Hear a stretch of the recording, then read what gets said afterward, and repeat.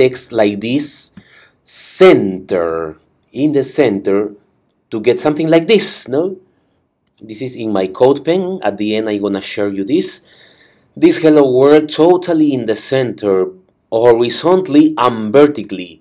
This video is for people who has already some knowledge of HTML and CSS. We're gonna use the Flexbox utilities. There are lots of videos talking about it, but I will give you just the code, what you're looking for, no? Here you have the code, the styles. I created a class called center and I put these 4 properties. Enough. Display flex, justify content center, align items center, and this is the very, very important and vital property. Height 100 VH. Yes. Now we need to apply this class to the we're gonna put this to the div here.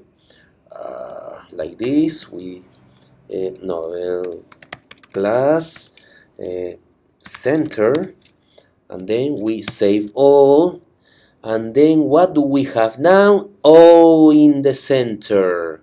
Yes, if we shrink the window, still in the center, no, like a margin out on the sides, right? Then if we go up, always keeping in the center. Always in the center, totally in the center, horizontally and vertically. These are the 4 important properties. Display, justify content, align items, and height. Until here, the video is already finished, no? You get the centered element. Now, why this happened? Why does it... You have lots of videos talking about Flexbox in CSS. I'm not gonna waste time on it. We already get this. This is important. Now, if you want, you can put here some classes or for the text, for example. No, here, so your text don't look so boring. And also, it's not bad idea the reset. No, if your text you see that is not totally in the center, maybe it's for the default margins of the browsers. So it's not bad idea to put some reset of the body, the H1 that we are using, and all the elements you consider important to reset. Now we save here, and then what do we have? Hey, we have all this.